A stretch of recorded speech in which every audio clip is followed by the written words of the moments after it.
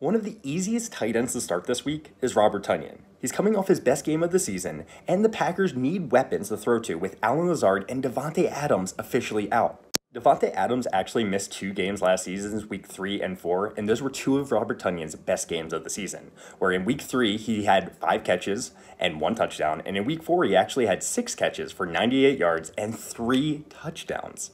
And we have to remember that Aaron Rodgers is still an elite quarterback. Robert Tonyan is a locked and loaded top 8 tight end for me this week. I would rather start him over guys like Hunter Henry, CJ Uzomah, Ricky Seals-Jones, Zach Ertz, and Tyler Higbee. Oh, and please hit the subscribe button.